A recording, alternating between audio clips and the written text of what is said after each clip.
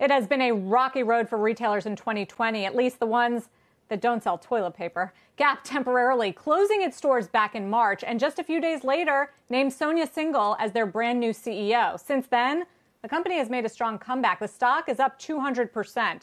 Singhal recently laid out her 3-year vision for the company, focusing on fewer stores, e-commerce, and more casual and athletic wear. And she joins us now for a Closing Bell exclusive interview, her first TV interview since becoming CEO. Sonia, welcome. Good to have you. Thank you. Good to be here. I do want to start with that stock recovery. The stock is up more than 300% from the 52-week lows. What's the main factor, would you say, driving the turnaround? I think it's what we articulated to investors last week, a few weeks ago, which is our Power Plan 2023. It's grounded in our 3 big areas of focus.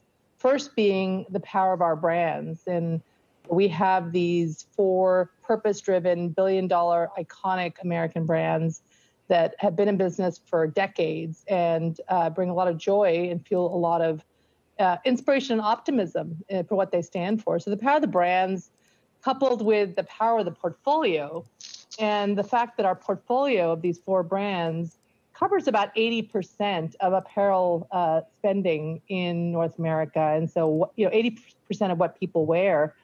We've always led with the casualization of the American wardrobe. And for 51 years, that has been really how we have continued to move the company forward.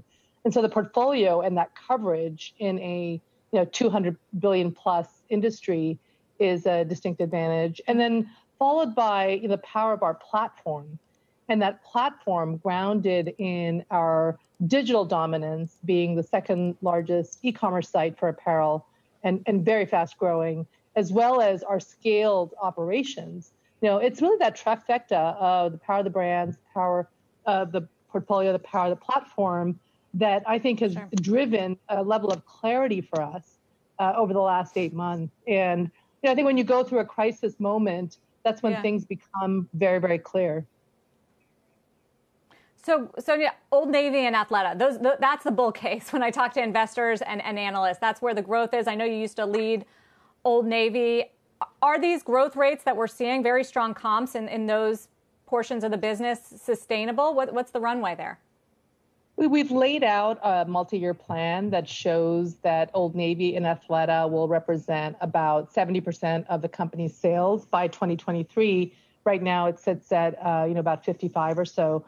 And so we do see continued consistent momentum ahead. And we couldn't be happier about their strong Q3s that we just announced, with Old Navy seeing a 15% growth and Athleta at a 35% growth roughly, and the comps being very, very strong. So, our comparable store sales for the entire company at plus 5% for Q3, and the fact that we delivered flat sales, something I'm really proud of. We have been relentlessly focused on sales growth, underneath the North Star of who we are as a company and what we stand for.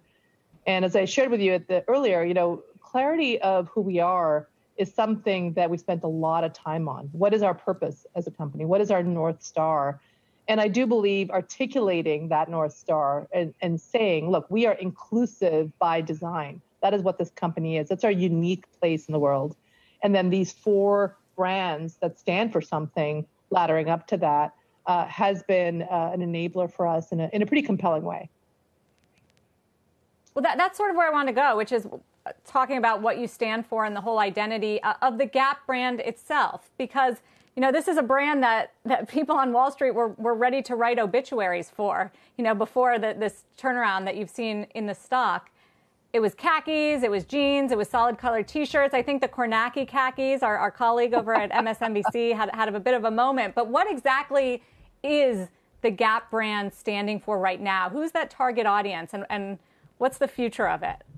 Beyond Steve Kornacki. It's a great question. And listen, Gap brand stands for modern American optimism and has done for 51 years since the first store opened. I think what's changed over that time is the fact that the way we monetize the brand has radically shifted. So we had classically defined ourselves as a mall-based brand. Well, now the majority of our sales for Gap come from e-commerce. And then we have partnerships that we've announced and are growing. We have franchise agreements, and we have a very solid outlet business that's healthy in that particular real estate segment. So the way we are bringing the brand to customers is where the customers are today. And, our customers, anyone as an individual that connects with, the principles of Gap, whether you're a younger generation that cares about sustainability and, quality and enduring style and enduring individuality, that's really what the brand has always stood for. And we're holding ourselves to meet the brand promise in the ways with which our customers shop with us. Shepard Smith here. Thanks for watching CNBC on YouTube.